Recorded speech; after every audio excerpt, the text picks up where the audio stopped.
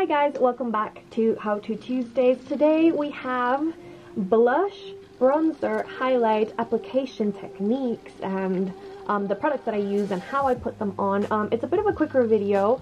I don't go way too in depth because there isn't that much to tell about the blush, bronzer, contour, highlight, and all that stuff. I do use cream and powder products, so you see both of them on the skin and layered together how it looks. It's much more long lasting and I prefer it because I use a little bit of both and I get this effect right here. So yeah, without further ado, and I don't want to ramble on and on and on, let's just go ahead and get started. Alright, so I've done my face, just the base foundation, concealer. I've done a bit of cream bronzer.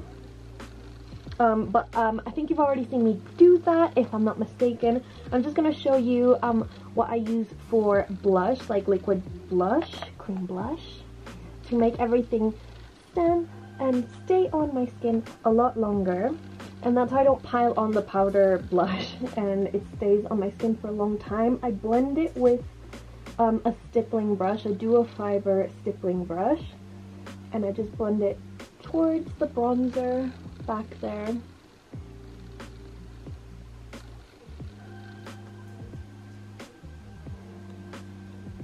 And whatever is left, I just apply it on the rest of my face. Now I go in with cream highlight, and this is also by Nip and Fab, and I just apply a little bit on the tops of my cheekbones and then blend it out with my finger. I blend it out with my finger just to give myself that base, that glow, and the highlight pops a lot more.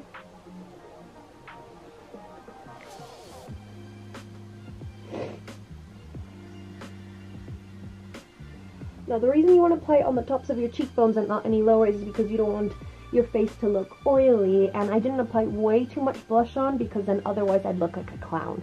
So that's kind of like my go-to. There isn't that much science really to this. After I've blended it with my finger, you can see the sheen there. I just go in with the clean side, this bit of the sponge, and I just tap it just to make sure there are no like streaks or weird marks around. And that's it. And now I set my face, and I wanted to show you this before I went into like the whole powder contour bronzer thing, my face. So the first thing that I'm going to do is I'm going to make sure I have my under eyes completely blended because I tend to crease down there. And then with my Real Technique setting brush and my RCMA translucent powder, I'm just going to set my under eyes first.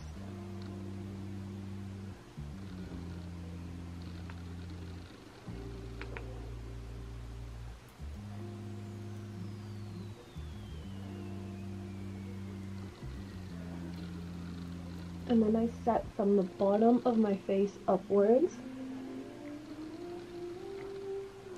so I don't remove the glow. If I put the powder on here first, as a rule of thumb, like I said, you are going to get most powder there. So I put the most at the bottom because I want this place to be matte and over here to be glowy.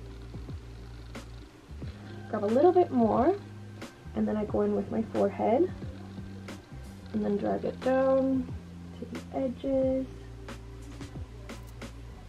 I'm going to use the Give Me Some Sun Makeup Obsession palette right here.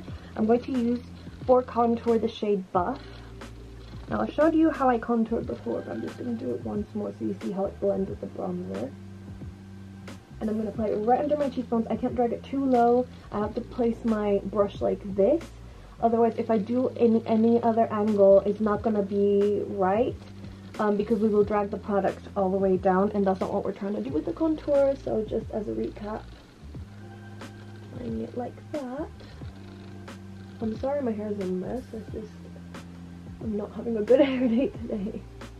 And now I'm going to bronze. Now using the shade Raise, I'm going to grab a flat powder brush, and I'm going to set the cream contour. I've already set it with powder, but I'm just going to give it a little bit more color so it stays longer. And I'm going to apply the first few bits around my face, just a little bit. I'm barely tapping onto it.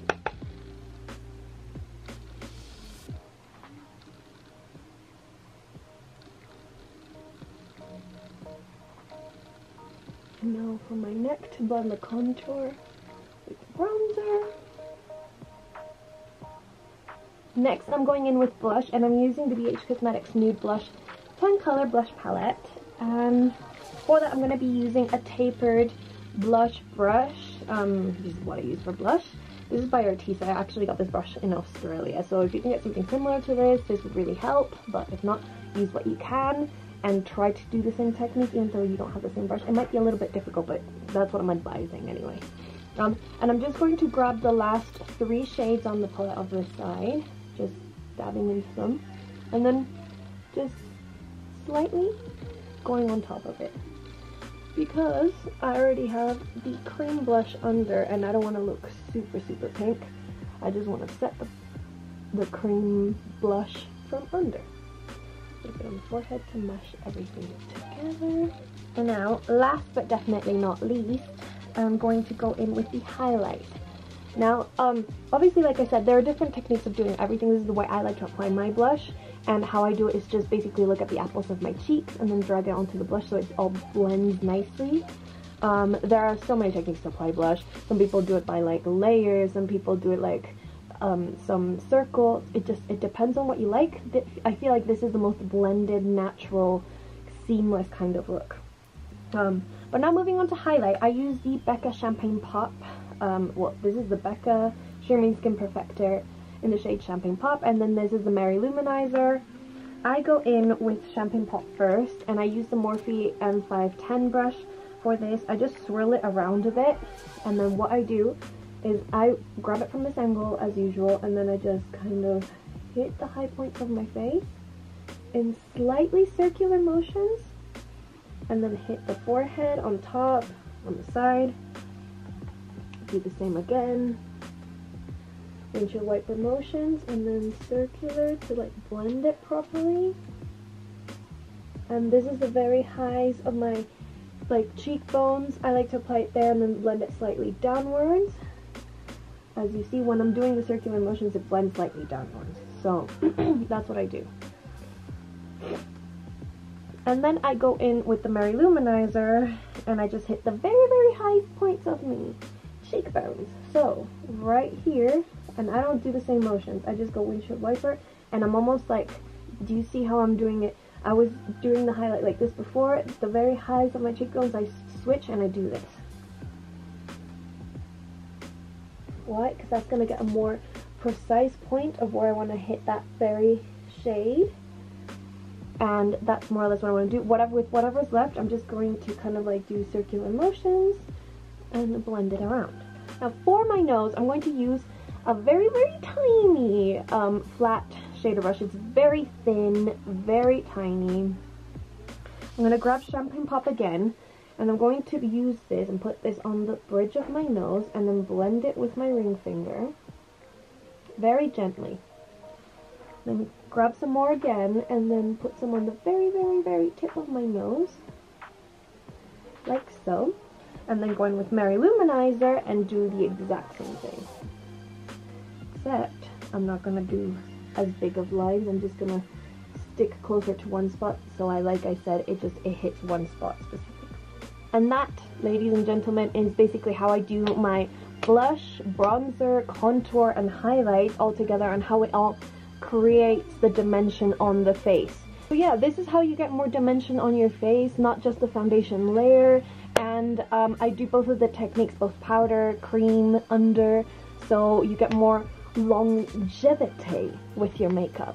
Now, it sounded really funny saying that, but the reason I'm showing you both of them is because you could do either or. You could do cream for a more natural and glowy look, but it's definitely going to come off in 2 seconds because it's a cream product. And with powder, you can look very powdery and it cannot last as long and it's not as intense. But when you mix both of them together and use a little bit and a little bit, you can get this kind of like dimensional canvas, and it will be very long lasting.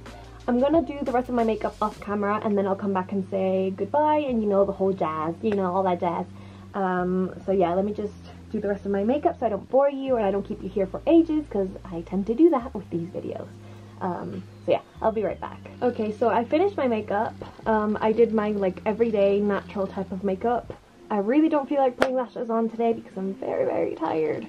So, this is the finished look. I really hope you like this video. It is a bit of a quick one because I don't go way too in depth of how to do absolutely everything. I thought I'd speed it up a little bit for you guys. But if you do have any questions and you do feel like I could be more elaborate into the technique or the application or the products that I'm using, then please let me know in the comments down below. Don't forget to subscribe to my channel. I'm really close to 200 subscribers, so I'd really appreciate it. And yeah, thank you so much for watching. Give it a thumbs up, and I'll see you in my next video. Bye!